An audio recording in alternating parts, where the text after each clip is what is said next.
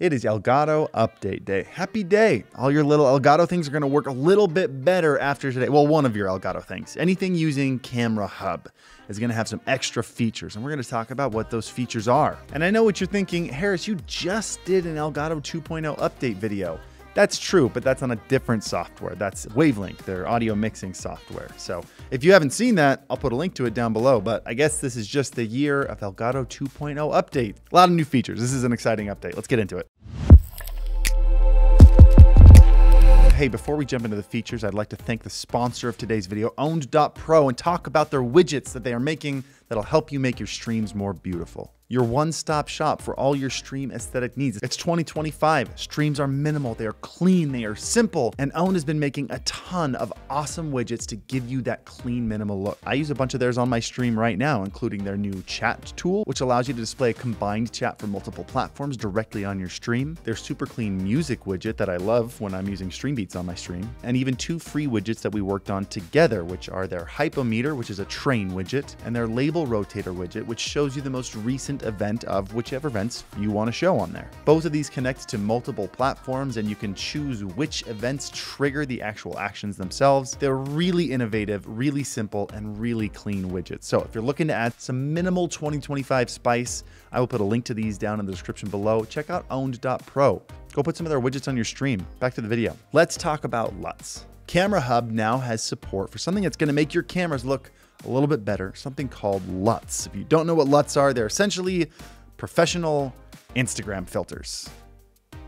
Same idea. They're color filters for your footage, but typically less tacky and very professional. If you've ever tried to color correct your camera inside of OBS, you know it's a giant pain. It's not a good experience. If you're using an Elgato product like one of their webcams or even their Cam Link to use your fancy camera on, you go inside Camera Hub and you can add your own LUTs to it. It makes color correction as easy as a single button. But then you ask the question, Harris, how do we get LUTs for this? Well, I'm so glad you asked, because that brings us to feature number 2. There's now a marketplace for Camera Hub. Elgato Marketplace has a Camera Hub section. It's got two main categories in it. You've got LUTs, which we just talked about, and you've got backgrounds for their green screen, their automatic NVIDIA broadcast green screen that's built into Camera Hub. So if you want to add some LUTs other than the ones that are built in, which are fine, they sometimes do feel a little Instagram-y, they're a little over the top. You can lower the intensity with the slider, which is great. But Dustin, who is a very professional video editor, has created 5 LUTs for you, very cinematic,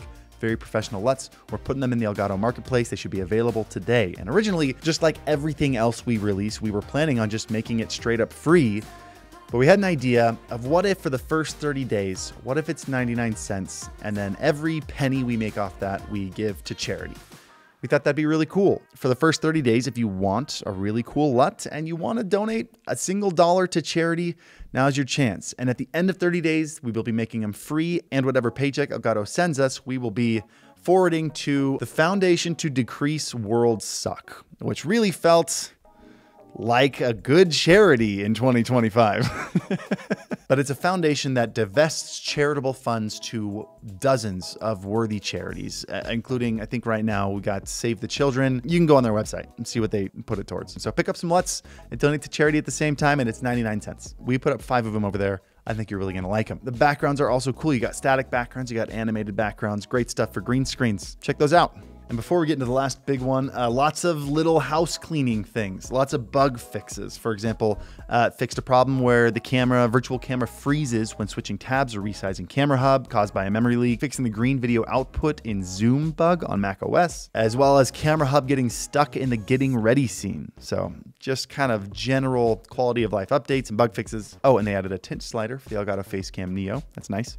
Also, probably important update if you use Epoch Cam is they're no longer going to be updating that. Mostly just due to the fact that if you're on a Mac, there's the native integration with iPhone camera, and there's also just a handful of NDI camera apps now available, and apparently it's just an expensive app to upkeep, and there are plenty of other great options. They're not shutting it down, by the way. It's just not going to be updated. Let's talk about the last update, which has to do with the Elgato prompter and reading a script off of it. Now, back about 6-ish months ago, Elgato added voice sync, which means as you're reading the script, it moves with your voice. Updated with some new features as well as some performance improvements, which is great because honestly, I tried it once when it first came out and it wasn't reliable enough that I never used it since. So let's move this camera around to face my prompter, and we'll see how good it is. So you can see over here, we've got my Elgato prompter. This is a secret one that's gigantic.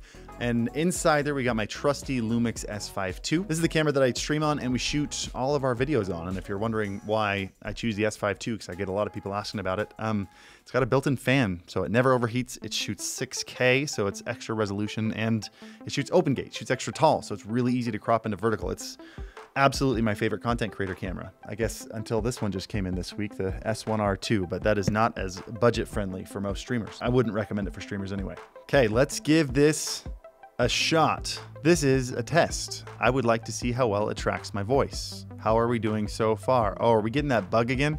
I gotta quit out of the app and reopen it. That happened last time. I'm hoping that's just a weird beta bug, because this is the beta, but it's only about 4 days from this software being launched. So let's quit the app. All right, let's try this again. This is a test. I would like to see how well it tracks my voice. How are we doing so far? Is it still accurate? Any issues? Here's one more test just to make sure it is as smooth as it should be. Because if it can't track well enough, it's not something that I can justify using in my own workflow.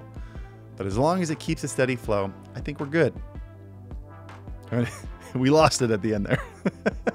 It's fascinating. You can see they added this new thing where it unhighlights, or it dims down the words that you've already spoken, but it's not keeping up to date. It's a little bit behind, to a point where it's almost distracting. I'm not crazy about that dimming feature until they get it really on there. However, the movement is actually way better than it used to be. Like, that is now 100% usable. I think I would turn off the, what do you call it? The highlight text. And because I only used this feature once, like 6 months ago, I don't know which of these features are new or not, but you can adjust the reading position. So you take that first, you can see the red line going through the line that you're on right now, and you can adjust where you want that to be. You can adjust the microphone that it's listening to hear what you're reading. And of course you have all the other fonts, and you got the horizontal margins and all the things. Also, for any of you that have ever been working on a script in Camera Hub and Camera Hub crashes, it now auto saves your scripts every minute, which I think is great. They've also added support for a bunch of new languages, including Finnish, Greek, Japanese, Korean, Polish, Romanian, Russian, Swedish, Turkish, and Vietnamese. So let's put my Duolingo skills to the test here. We should say my 7 years of Japanese lessons, but we're gonna go with Duolingo skills because it's more fun. 強くなれる利用した。Why 強くなれる利用した僕を連れて進め強くなれる利用した Do I need to change the language in here? This is another test. 強くなれる利用した僕を There's something I have to do? Well, something's not working in Japanese. By the way, that's just the intro to Demon Slayer, Gurenge by Lisa. I'll ask them why it's not working. This is my first time testing it. I wanted a real test, and there's a possibility I'm doing something wrong. So if I get an answer from them, I'll put it in the pinned comment down below. And while you're down there checking for it, hit the like button and subscribe for more videos like this, because it actually helps out a ton. So thank you for that. All right, that's where the camera was before. They've added one more feature also, by the way, which is a Stream Deck button, which you can get from the Elgato marketplace, where you can send any window directly to your prompter. So you open up a Zoom call or a Skype call. Oh, rip Skype. But you set up a Zoom call on your computer and you want to send it to your prompter, hit a button, pops up on the prompter. This is a perfect feature for creepers like me who want to be able to stare the person in the eye when talking to them on a Zoom call. I don't do Zoom calls any other way. But that's it. Those are all the updates. Were these the updates you were hoping for Camera Hub? Is there anything missing that you were hoping they'd add? I'm sure Elgato would appreciate feedback in the comments down below. So do that, and make sure you update all your software, your hardware, all the things. That's what I want for you. What I want for me is to go to sleep. So I'm going to do that. Happy streaming.